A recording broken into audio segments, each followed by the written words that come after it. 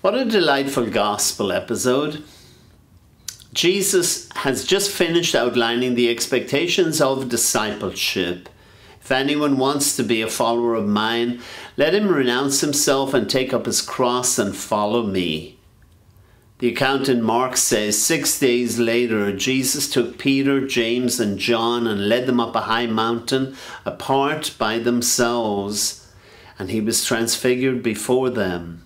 Elijah and Moses appear, the embodiment of the whole Old Testament, the law, Moses, the prophets, Elijah. It must have been a sight to behold. And Jesus, aware of the cost of discipleship, was now giving these faithful friends a view and sustenance for their journey. Jesus was essentially saying to those friends, I am the fulfillment of the Old Testament, the law, and the prophets. Be my disciples. It's easy for us to understand Peter's exuberance. I would have been excited too.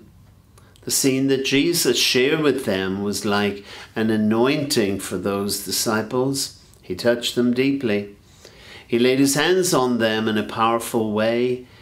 He gave them a clearer understanding of his purpose, and in so doing answered their question and ours, what on earth am I here for?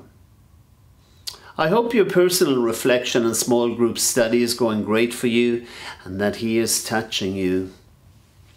In Alan Paton's extraordinary novel, Cry the Beloved Country, there is a young man who was born late in his parents' life.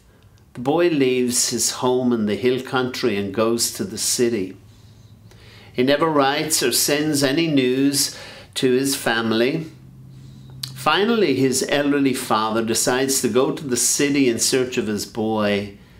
And unaccustomed to the city life, the father becomes confused and distressed and doesn't know which way to turn. A minister in town hears his story and resolves to help him.